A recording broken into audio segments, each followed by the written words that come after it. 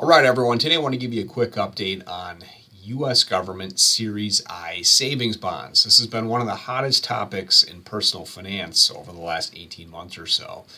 This really hit the financial media about a year ago when the interest rate or the yield on these instruments hit nearly 10%.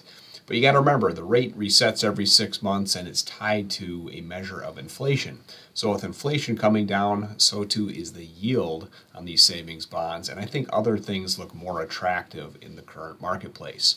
So that's what we're chatting about. Stick around. Now, one thing that makes the world of finance interesting is things are constantly on the move. And these U.S. government savings bonds are no exception. They've been one of the hottest topics in personal finance over the last 18 months, as I mentioned. But now we're starting to see articles like this one from Bloomberg this week. Is it time to get out of I bonds? And the reason we're seeing some of these headlines, again, is because the rates are going to reset in the coming weeks, and we're expecting to see much lower yields than are presently available. So as mentioned in this article, currently if you purchase I bonds, you're going to lock in a 6.8%, 89% annualized rate. You'll get that for 6 months going forward. You actually have until the end of April to capture that. So if you haven't purchased your $10,000 allotment, remember you can, I bonds are limited to $10,000 per person. There's ways to get a little bit more in than that, but for the sake of keeping this brief, it's $10,000 per person. If you want to lock that in, you still have a narrow window of time to do that. But the point of this article is rates are expected to reset here in May at only 3.8%. And the thing is, there's other alternatives today, like regular U.S. Treasuries and even CDs that look more attractive. Now, let me jump over to Fidelity.com. This is where I have my accounts personally, so I got a lot of familiarity with their what we call their fixed income platform. I just want to show you where rates are.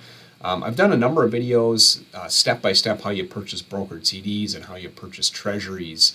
If you want to know more information, how to buy some of these securities, reference some of those videos, which I'll make sure to drop in the description here if you're watching on YouTube. I'll try to drop in the comments section if you're watching on one of the other platforms. But long story short, if we take a look here at where CD offerings are, I mean, you can see the yields basically across all these shorter maturities are hanging right around 5%.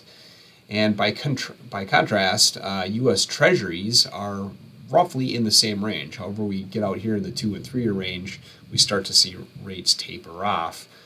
This is the bond yield, or excuse me, the bond market expressing its view on where rates are probably headed, but that's a subject for another day. What I just want to point out here, these rates are significantly higher than what we're expecting from I bonds.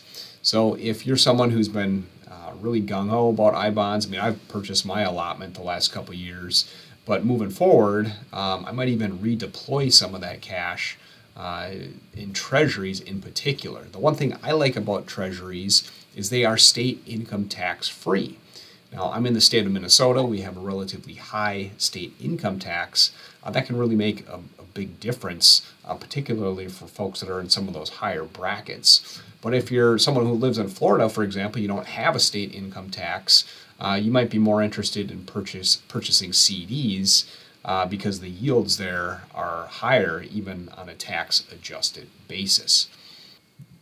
So that's just a quick update on yields for some of these short-term instruments, which can be a good place to park cash on a guaranteed basis. If you're looking for some instructional videos, step-by-step, how do you purchase brokered CDs or how do you purchase treasuries on Fidelity's fixed income platform, check out some of those past videos I did. Like I said, I'll make sure to drop those links in the description if you're watching on YouTube. Those are some of my top viewed videos and been very well received. If you got any questions, please feel free to drop those in the comments section. Thanks for watching as always. I hope we'll see you in the next one.